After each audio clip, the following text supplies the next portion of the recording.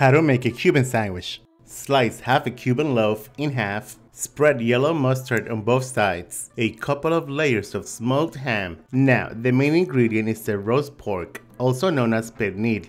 Link to the pork recipe is on the YouTube video description. Place a generous amount of pernil, a few slices of Swiss cheese. Then top it off with slices of dill pickle. Using a panini maker and medium heat, add butter. The butter will keep the Cubano crispy. Toast the Cubano for about 3 to 5 minutes. Then cut it in half and serve. There you guys have it, Cuban sandwich. Enjoy, buen provecho, and thanks for watching. Bye!